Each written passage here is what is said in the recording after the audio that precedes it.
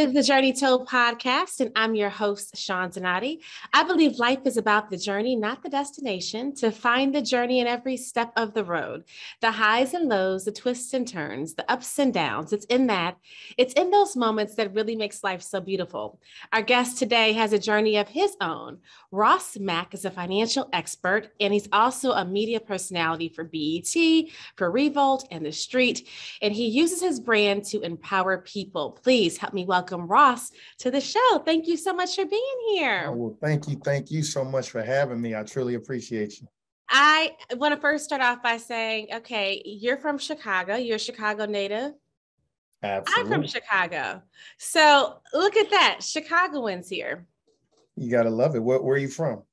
I grew up in an area called Beverly. Are you familiar with Beverly? I know Beverly. Yeah, I'm from South Shore. I know Beverly well. You do. And I saw that. I'm like, oh my God. I mean, I already wanted you on the show, but I really wanted you then. We got to stick together. I love it. We have to. So let's just kind of dive into your journey. Tell me, how did you get started? At what point in your life did you know, okay, finances, that's my focus, that's my jam, and I need to help people with it? Yeah. So I'll just first even start from the upbringing, right? Like being from the South side of Chicago, the idea of a career in finance is probably foreign, right? I didn't really know what Wall Street or anything of that sort was, but I did know I had a knack for entrepreneurial endeavors. I was selling candy since the third grade, that type of vibe. And I ended up going to a good high school. I went to Whitney Young, and from there I ended up going to the University of Pennsylvania, where I was in the Wharton School. So that's the business school. And from there, I ended up going and working on Wall Street. And I think that's truly what transformed my mindset, my ideology, because taking a step back, being at school, it's like 6% Black. And that was obviously a culture shock. But the fact that once I got on Wall Street, it was even different. But the fact that I was able to be in a facility with people that come from all different facets of life, but all had a different mindset. And that's why I always say, when you start thinking about the wealth gap in this country, it's obviously, it's for a lot of reasons, right? We can go back and say, whether racism or different other matters that are at play. But another thing is just when you think about the wealth gap, it's also an exposure gap. So I was very lucky to be exposed to people that were day trading in class when I was 18. That was the first time I seen somebody trading stocks, when I was in class. And then by working on Wall Street, I said, you know what, I got to find a way to bring this experience back to the South Side, to South Shore, to Beverly, and to all, inner cities in general. Not that Beverly, the inner city, is nice there. I like how you interjected that there.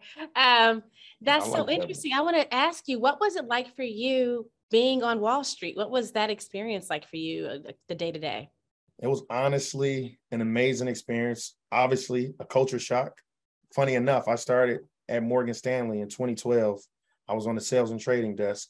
And believe it or not, I was the first Black guy on that desk at that time in general, right? This 2012, you should think you should have more Black people there. It was only like maybe 4 Black people on the entire floor. And the trading floors, everybody have different desks. There's all type of products, muni products, different variations of bonds, as well as structured products, like, commercial mortgage-backed securities, things like that. But it was crazy. It was a culture shock. And it was one of those things that taught me, the importance of, how you perceived, right? Being a Black guy on the desk. I used to get a lot of, at times, negative feedback, like, yo, this guy thinks he's too cool, too cocky. And a guy pulled me aside, like, bro, walk like you always in a hurry, right? Like, I'm walking all cool and stuff. I'm extremely rough around the edges. So what it really taught me was, one, try to be the first in, last out. But it was just a different mindset when it came to thinking about generating wealth long term, where I would just accidentally walk past a senior guy on my desk and he's looking at his 401k and he got over $3 million in there. I'm like, oh crap, okay, all right. So that's what's going on. So the idea was being around people who come from maybe potentially a family, grandparents who were thinking about investing. And so it was ingrained in their society. For me, I was the first person out of my friends and family that even knew what Wall Street was. So it helped me start thinking about, okay, what's the next steps? How do we truly build generational wealth? And how do we also put it in a format that is easy for other people to understand. Which leads me to the next question, the sign that's right behind you. So you have a brand that you've started, Maconomics. Absolutely. Tell us about that and the importance of instilling this within the community. Yeah, so Maconomics was something that I developed, I want to say in around 2018. And what it was because I make music and I go by the moniker Wall Street Rapper. And at first thought, it's like, what the heck is that, right? And so I got some great advice. I was like, okay, if you want to go by Wall Street Rapper, you got to do something outside of rap and actually play to what Wall Street is. And as a result, I started making digital content back before there was IG Reels or even IGTV and obviously TikTok. But I say that to say I was making quick 60-second snippets of what's a bond, what's a stock, how do I invest, how do I do this? But the great part was I did it in a very easily digestible manner that would also make you laugh. So I would have an inner city person calling me, right? I tried to make it similar to Jim Cramer on CNBC, but it's like way more urban. So I'm going to be talking to people that are having, real first world problems, you know what I mean? Like, or real everyday people type problems. And they're trying to understand, I'm a bouncer at a nightclub. I don't have a retirement account. What should I set up? Right? Okay, this is what you do. But I ended up doing it and I started doing it pretty consistently every Friday. And that ended up getting me a lot of organic love, a lot of reposts, but shout out to Diddy's company, Revolt. Revolt ended up saying, hey, we love your content. They started reposting it on their platform and they realized at the time it was no one that I knew of that was doing financial literacy content. And as a result, they said, hey, we want to start doing this. Can we do this? They started partnering me with different clients, different people sponsoring the content. And as a result, Maconomics was formed. And now, as I look at it, it is more of a production company where we work with a lot of other companies in general, that being fintech, where I have a knack for just finding an easier way to make financial literacy fun and engaging to the audience. Oh, I love it. Congratulations. What a great story there. I mean, it just shows you if you just continue to do what you're meant to do, your blessings will come. You weren't even looking for that opportunity, the way you just explained that story. You were just in your flow, doing what you felt you were called to do. And then here are the eyes from Diddy and his platform. And from there else, here you go. That's so beautiful. Yeah, no, I think, one of the greatest things is being able to start walking in your purpose. And it was interesting. So I'll tell you, I kind of elevator pitched over a lot of my career, but I worked at Morgan Stanley for 3 years in New York before I came back home to Chicago, where I worked at a hedge fund called Grosvenor Capital. And it wasn't until I got back to my hometown where a friend that I grew up with, you realize we took two completely different paths in life, right? And what I realized was that, man, it's people that I literally grew up with from the inner cities that are not exposed to what I was exposed to, right? I knew to open up an LLC, not because I learned it in school. I knew because I worked with a white guy who was talking about, oh, dude, I'm writing off this and that off my taxes because of this LLC. I knew about Roth IRAs, not because I was taught this in school, mind you. I went to Ivy League school. They're still not teaching you this type of stuff. I didn't know about how to improve my credit score. These are things that you learn by being exposed to the right people. So this is before the huge social media and the TikTok, stars teaching this. I'm talking just being exposed in the right rooms at the right times. And I realized, like, man, if I was exposed to this, who am I not to try to bring this same level of exposure to the people that look and act just like me and that are from the same place? And so that's what made me say, what I'm so passionate about, allowing or bringing my community into what I was exposed to. So Maconomics came about, and it was just literally a go-to place that people felt as though, I could actually learn something, and not in a intimidating, in an intimidating format. It's just easy, it's fun. I'm gonna make you laugh while also educating. Oh, it's beautiful. So people are able to relate to it. It seems as though it's touchable, it's tangible because of the way that you break it down. I know that you currently have a Netflix documentary out that's called Get Smart with Money. Tell us about that documentary and how did that come about? Get Smart with Money. I might be biased, but I think it's the greatest thing on Netflix Okay. all time, right? Like it's like Us, and then Stranger Things is probably up under that. And then you got Squid Games. Just know we like right in that same conversation. But no, in all seriousness, Get Smart with Money, I find is though to be, and the response is amazing. So to give you an idea, a brief synopsis is you have 4 families that have different variations of where they are, right? Different degrees of where they are on their own financial journey. But the commonality is they're trying to improve their finances, whether it's learning how to budget better, how to invest, how to get ready for retirement, how to get out of debt, right? So you have these 4 families, and it's a documentary. We're following them for over the course of a year, but they're partnered with 4 financial coaches.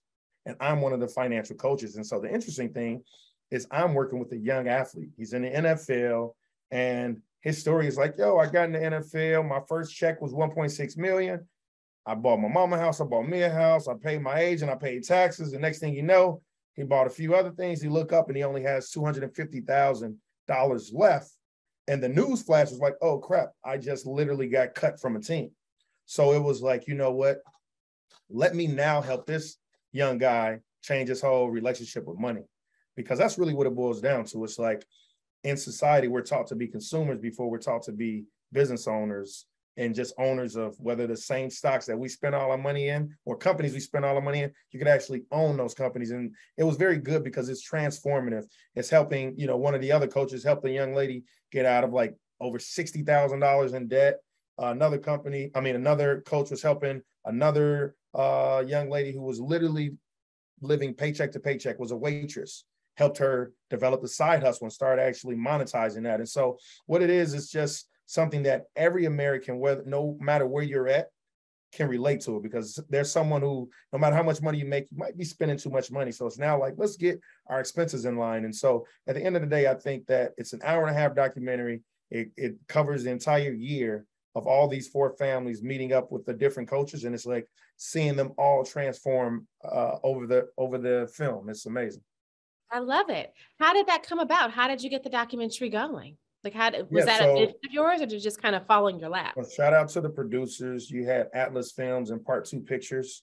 They did a great job of finding the coaches, myself and 3 other amazing people.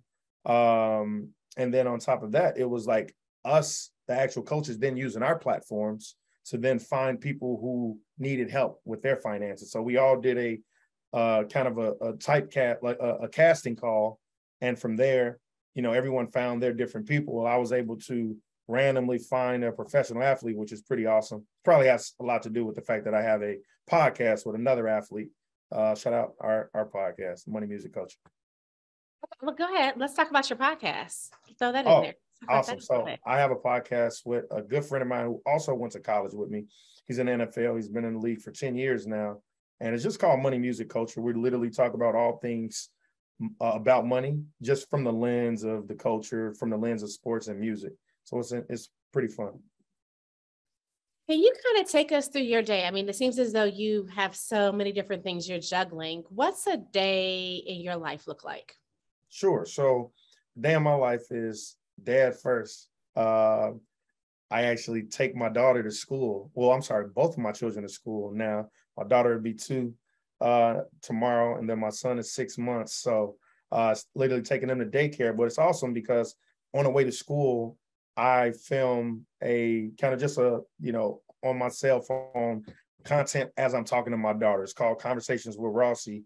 And the idea is talking about what's going on in the real world, what's going on in the stock market, and how to get better with finances as a child, though. So the audience is literally seeing her grow up, but also helping educate them. So in the morning, I'm taking my kids to school. I'm filming that type of content. And once I get home, it's generally, watching the market. I have an investing club called the Maconomics Club, where, it's a community of people that are all trying to learn not only how to invest better and how to build generational wealth, but they're also saying, okay, how do I keep my money, right?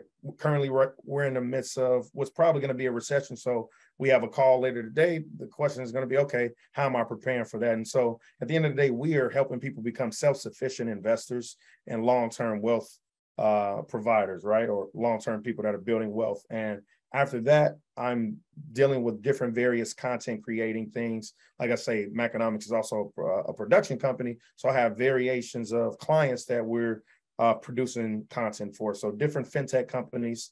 You get like companies like SoFi, Goal Setter, Early Bird, few other things. And then obviously just really trying to, and I'm sorry, also we got the podcast company. So depending on what day we might be filming something for that. And then, just grinding all the time. What was the moment that you realized that you were kind of taking off on a different level? Did you have like an aha moment in your career? And if so, when was that for you? Um, that's a great point. I've always, I've always, put God first type thing. But what I would say is that it all came with purpose. And the purpose for me was helping people that look like me, right? I look at what I'm doing as honestly just digital civil rights. And I look at the rights in the form of financial rights, because if you look at the statistics, they're saying Black median net worth will be zero in like the next 30 years. And so for me, it's like, how do we reverse that? How do we alter that? How do we change that? And what I feel as though I'm put on the earth to do is help educate our community on how to build and attain wealth. Because if you look at from a civil rights standpoint, we're fighting the same fight our ancestors and their ancestors fought, right? We're still marching. We still have George Floyd's, right? We still are marching, right? But the only difference in this new era, right, now that we have social media and the internet, right, I look at those things as the ability to equalize on certain levels, and not just information, right? A lot of our schools in inner cities generally are underfunded. Therefore, we don't have the same education that other our counterparts would have. And so now it's like my calling is let me educate people that look like us on things that are not taught to us and at times are probably purposely kept from us, right? And, the calling was seeing people that I've never met before saying, oh man, I just want to say thank you so much. You changed my life, or getting those type of DMs. Because another thing I didn't mention, right, I'm creating content for Revolt as well as BET. And so when I'm creating those type of things, those things are, the audience is a little bigger, and at the end of the day, I'm in a position to change lives. Not like, it's changing lives in the sense of giving them hope from their finances standpoint. Because at the end of the day, finances in general, money in general is something that's really taboo. People don't really talk about that. Like I would be like the average person, if they ask their mom, their aunt, their uncle, their dad, what's your credit score?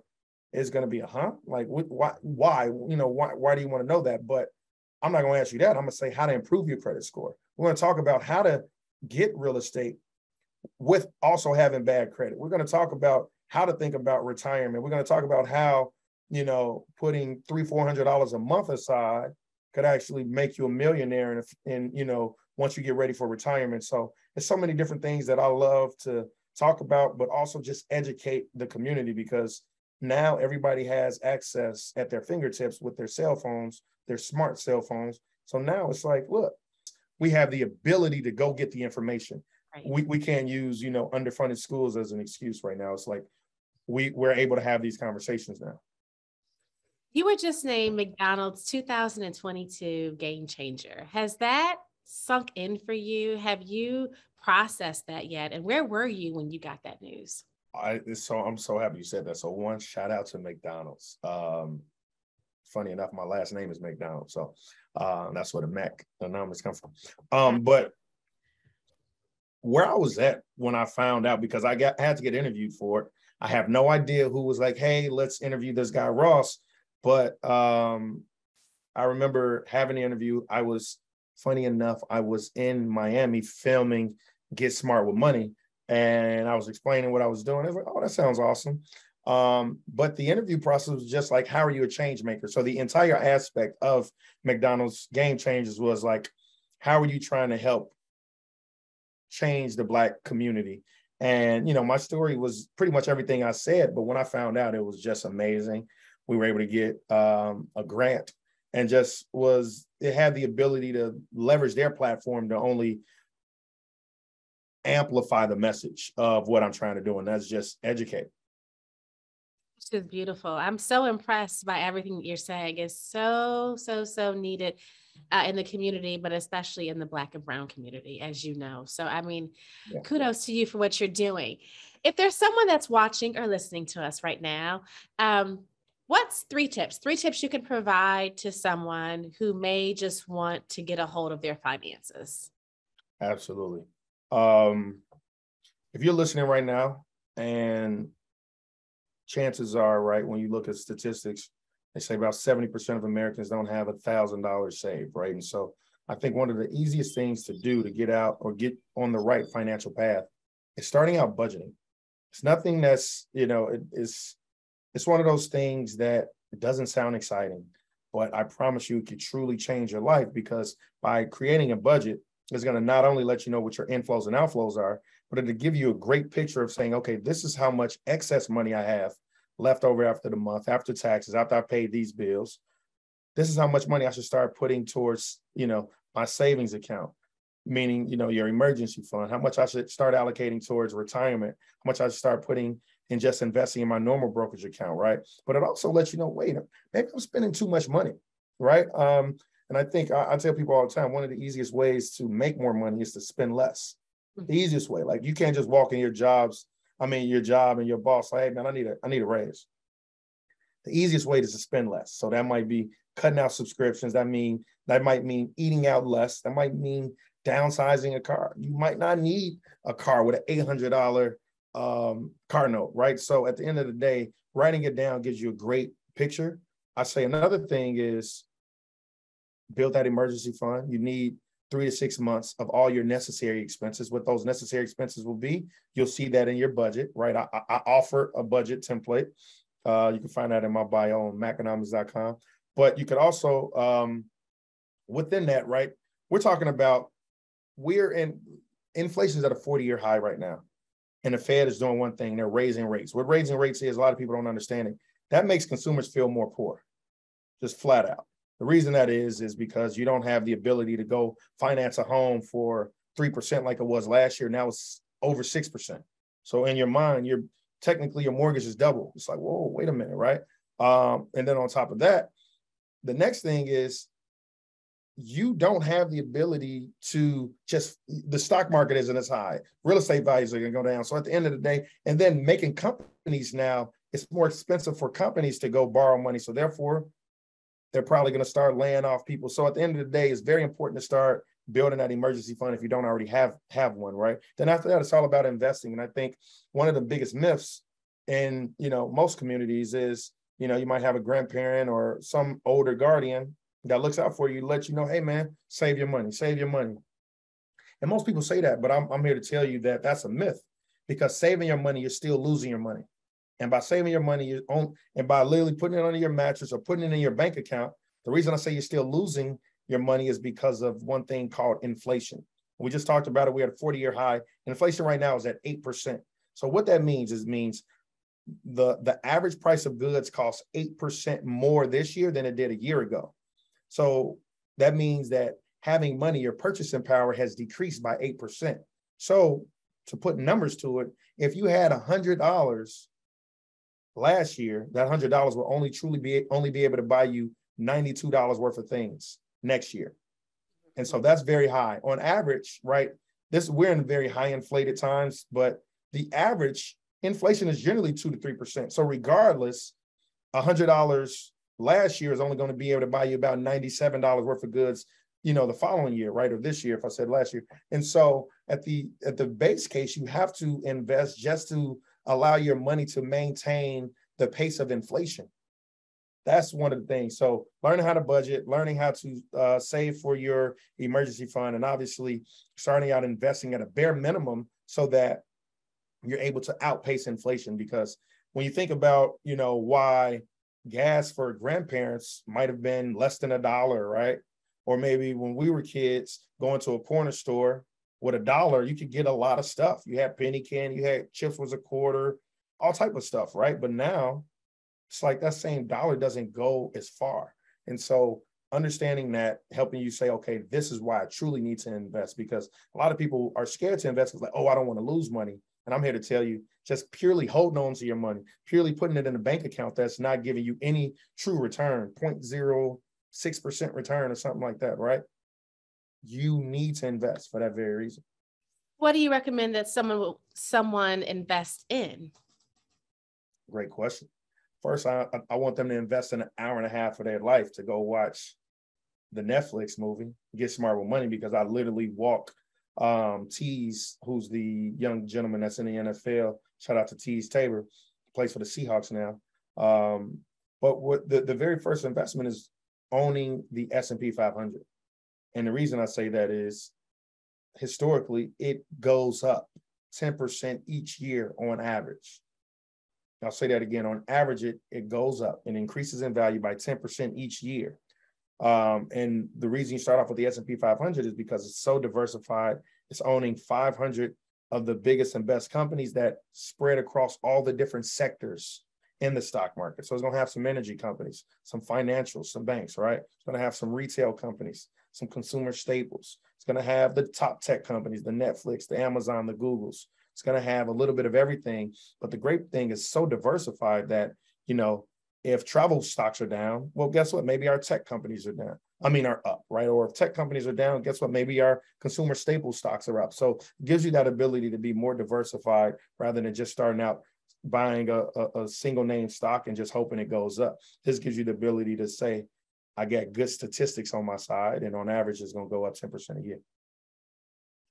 What has been the most challenging part of your journey so far? The most challenging is sometimes feeling like I'm not doing enough. Quite often, I feel as though I'm trying to change the world with one video at a time. And it's like, you know what?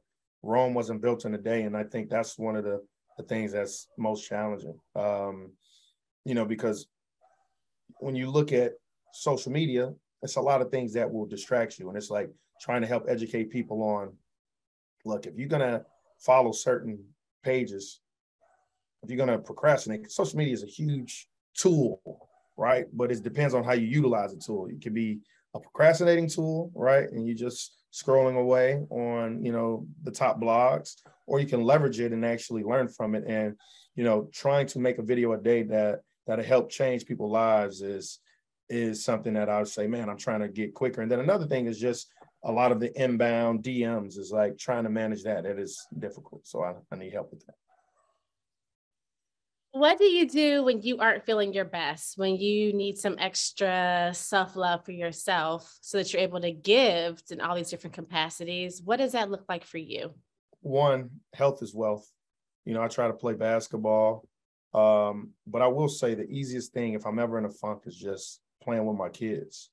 That's the real purpose, right? That is truly walking in your purpose and seeing their smile. Nothing else matters. So I would say that's the easiest pick me up. But outside of that, if you don't have kids, it's just finding that healthy balance. It is finding, how you want to go work out or, things of that sort. Are you spiritual? Do you have any spiritual practices? Do you meditate or use a vision board or anything along those lines for your day to day? I definitely, I pray. I definitely am in tune with God because everything is, God's will, God's plan. And so I definitely get my pray on.